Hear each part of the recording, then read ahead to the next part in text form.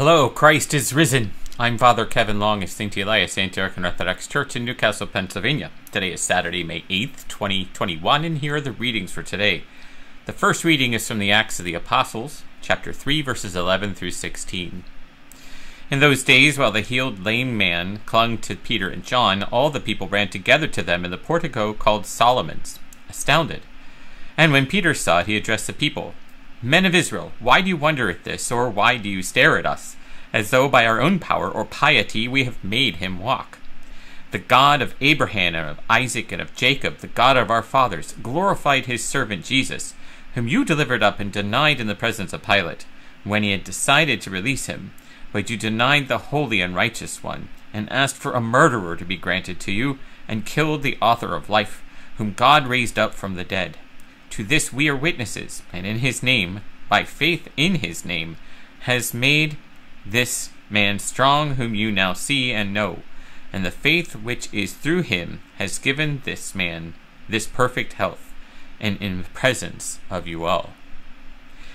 And today's gospel reading is from the Gospel of St. John, chapter 19, verses 25 through 28, and chapter 21, verses 24 and 25. At that time, standing by the cross of Jesus were his mother and his mother's sister, Mary, the wife of Clopas, and Mary Magdalene.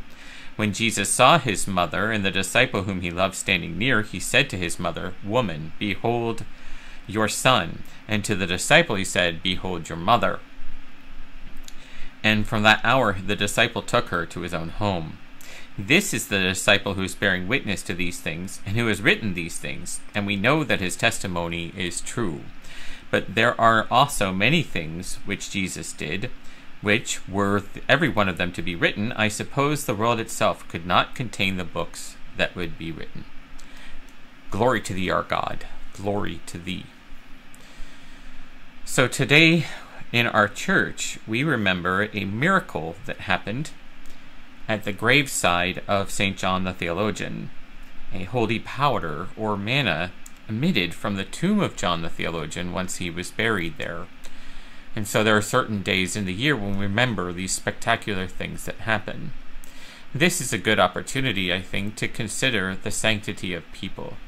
In the Orthodox Church, we do believe in the sainthood of people. We believe in saints. We have many of them. I am named for St. Gregory of Nyssa, for example, who was a great bishop in Cappadocia in the 4th century. But in this case, we remember John the Theologian, and so you hear the scripture reading that was done today. John was the only disciple who stood at the foot of the cross of Christ as he was dying through his crucifixion. And when Jesus saw John, and he saw his own mother, Mary, the Theotokos, he set a bond between the two of them that remained until her passing. So St. John is remembered very fondly for many things. So when we think about sainthood, we look for evidence of their sanctity.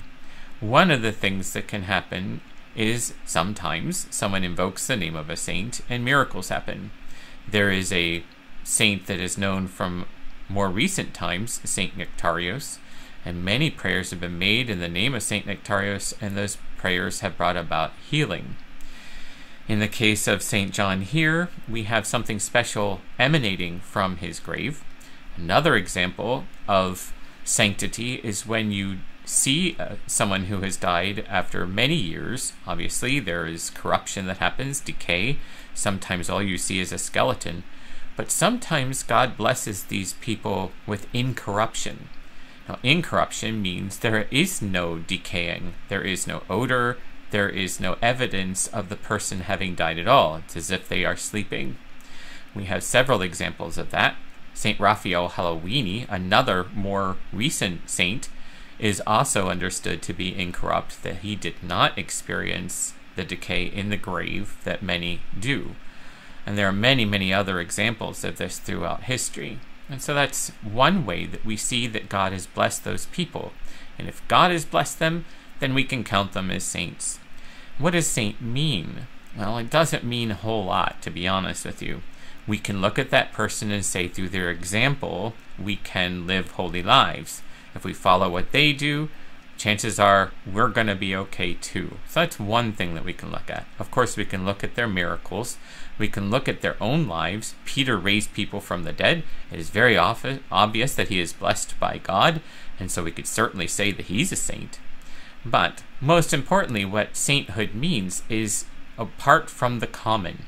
It means to be separated, to be holy, because all of those words mean sacred. Even that word means to be separated from what is mundane and normal. And so when we think about who our saints are, we see through their example an unusual devotion to Christ. Now, all of us are called to that unusual devotion to Christ. Many of us just live our lives, and that's fine too. There's nothing wrong with that. Saints don't have a special place in heaven, but we say that we can assume that they are in heaven. For the rest of us, God willing, we'll be in heaven too, in which case we'll all be saints. And that's exactly one of the points that is made in Hebrews, that everyone is made into a saint, or everyone has the potential to be a saint. So today we remember St. John's grave, and we look to him and see him as a man of great holiness and sanctity. So we see him as a saint. But we also have the opportunity then to reflect on our own lives and ask ourselves, are there things that we can do to follow Christ more closely and therefore establish sainthood for ourselves? May it be blessed, and may St. John and all those who came before him and after him serve as our guides and inspirations so that we can live holy lives and join them in Christ's heavenly kingdom. Christ is risen, and may God bless you and those that you love today and always. In the name of the Father, Son, and Holy Spirit, one God, amen. Thank you very much for joining me, and God willing, we'll see you tomorrow.